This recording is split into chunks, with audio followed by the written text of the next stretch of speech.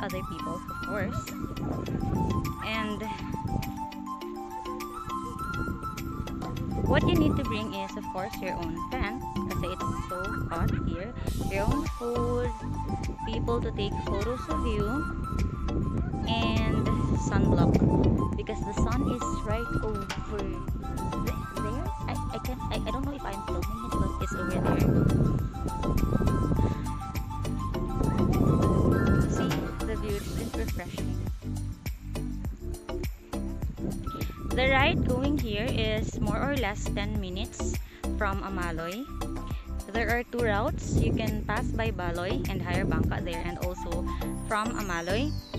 Sa Amaloy, they are selling fish at the coast, so you can buy there fish, carbon, grilling pan, and then you can bring them here. Just don't forget to bring your wastes home. Yeah, enjoy with friends and family. Okay, so now you're wondering if it's good for swimming. Of course it is, kasi sand, you look, yeah, I don't know how to describe sand, but ano siya, comfortable naman siya sa paa, hindi siya mabato. Tapos clear yung tubig. Pwede kayong maghabulan dito, maghabulan sa dalampasigan. Ganun.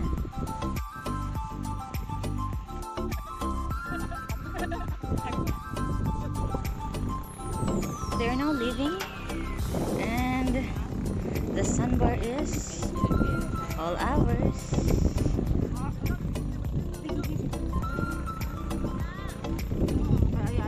With our special guest.